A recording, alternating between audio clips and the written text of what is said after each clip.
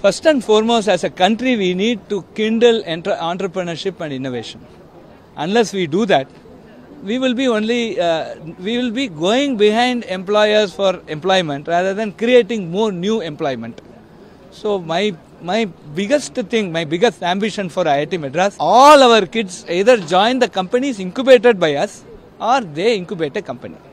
Okay, that's what I'm pushing on, right? So if that state comes to an institution of national repute, like we have been the #1 institution for quite some time now, if that type of a thing is, that will be an ideal, and that is important for a country to become superpower, right? Technologically superpower. And in 25 years we have in front of us, 2047 we should be world #1 in technology. And this is the right way, and that is where this open house is very, very important. We give a lot of effort for this. We are trying to get more and more children. Around 800 children are there in this. We would like to double it, triple it. 1,200.